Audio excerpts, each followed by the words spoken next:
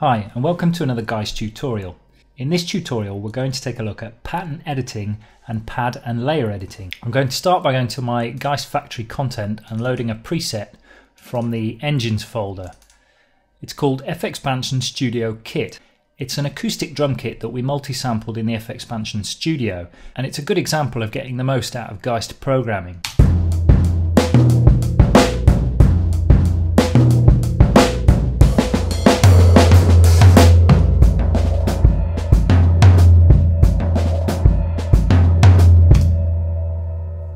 We'll start with pattern programming. Up in the top left of the pattern programming panel, we have four tools: a pen tool to input notes, an erase tool to erase them, a select tool to select multiple notes, and a multi-tool.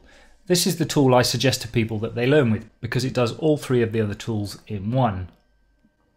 Left click to enter and paint notes in, right click to delete them, shift and drag to select them, after which you can drag and drop or alt drag and drop to copy. And finally, for the context menu, we can alt and right click. So let's program a simple pattern. I'll start with my hi-hats and I'll just paint in a simple 16th note pattern. As I'm painting in, if I keep the left mouse button pressed and move the mouse up or down, I can adjust the velocity of all the notes. If I press Alt and move the mouse button up and down, I can create fade outs and fade ins with the velocity.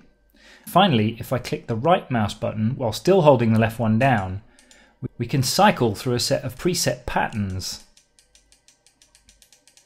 This is a really nice way of injecting a kind of random element into your patterns and coming up with grooves that you wouldn't normally do.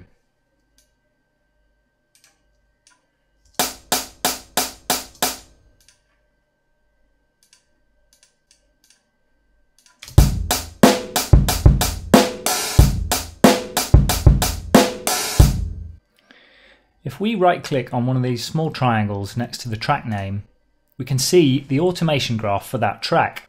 Here we can see the velocity, and we can just paint in various amounts.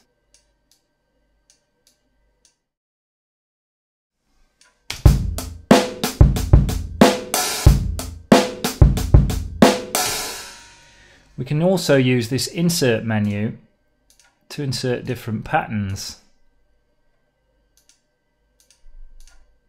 including a random one, which is quite nice.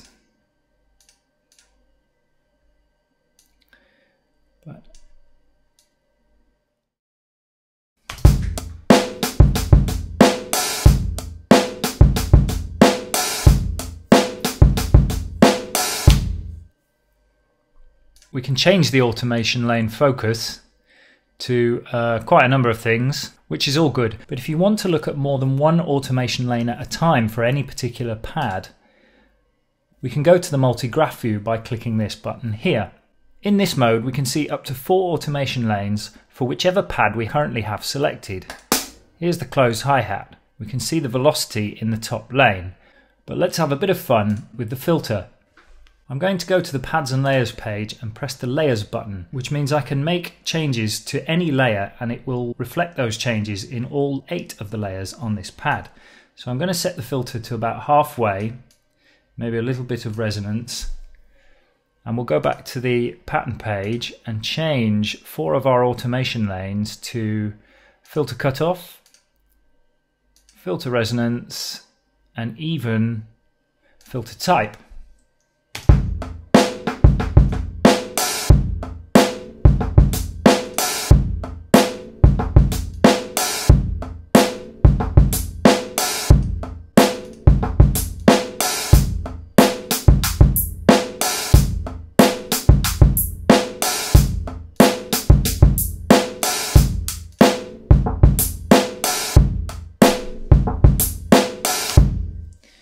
Now in this last lane, why don't we automate send one level. Send one level is our send bus to auxiliary bus 1. So what I'm going to do is put a delay on this bus, a fair bit of feedback just so we can hear it well.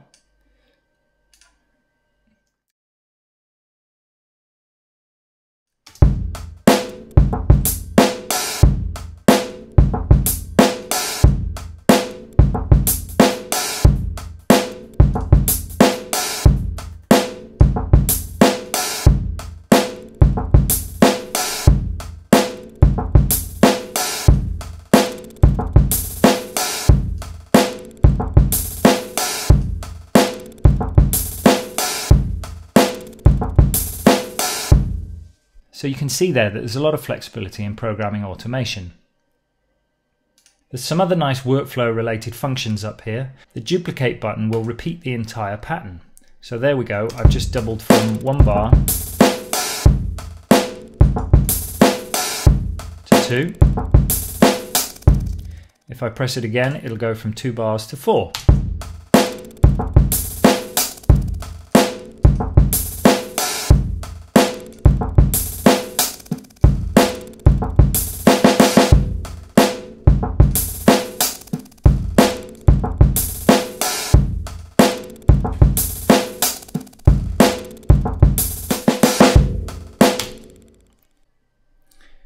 Number of steps can also be used to change the length of the pattern.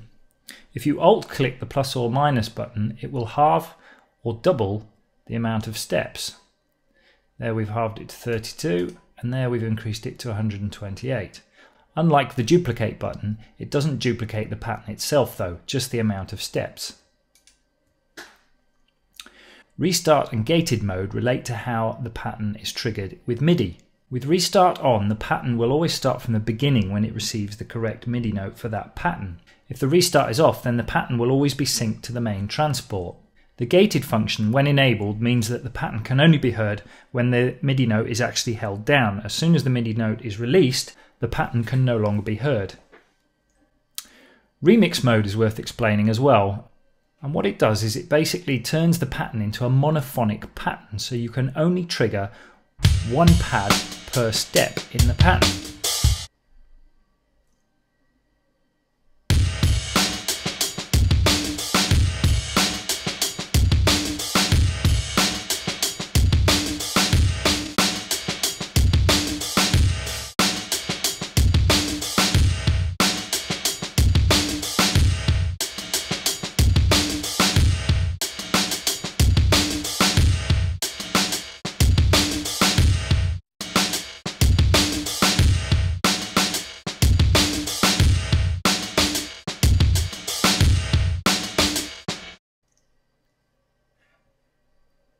Moving back to our Studio Kit preset, let's take a look quickly at the Pads and Layers page.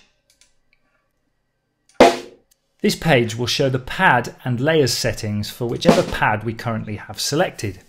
Let's have a look at the snare. At the top here is my main snare. I can rename it. I can solo or mute, I can delete it, and I can lock it to prevent it from being changed when loading other presets. The pad settings are here. We have the usual gain and pan. We have an output, so we can send it to one of 16 outputs or to the buses. And over here we have the layer mode options. We can velocity split, round robin, and have random layers. The velocity split has an auto button to automatically calculate the correct velocity splits for the amount of layers currently being used. If we go and have a look at the layers tab, we can select each of the 8 possible layers in turn. Again, we have pan and gain controls and sends to the 4 auxiliaries. We have a fully featured filter with lots of different filter types which can be activated or deactivated, tune and fine tune, velocity to pitch, and a pre-delay. Again, we can send individual layers to different outputs, choke modes for doing hi-hats and other choke types, and the ability to change from one shot to gated, which is quite interesting back in pattern mode. It means we can have proper gated notes in the patterns. So it's actually possible to do bass lines and melodic lines and things like that. I'll leave that on one shot for now. We also have 2 assignable envelopes and a very high quality time stretch algorithm. One thing that's really worth learning here are the 3 modifiers in the top left here. If I have layers enabled, I can change any parameter on a single layer, and the same parameter will be changed on all the layers. If I have pads enabled as well, it will change all layers on all pads. If I have row enabled, it will change all layers on all rows. The rows being the different coloured rows here, 1 to 4, 5 to 8, 9 to 12, and 13 to 16. And that pretty much covers it for this tutorial.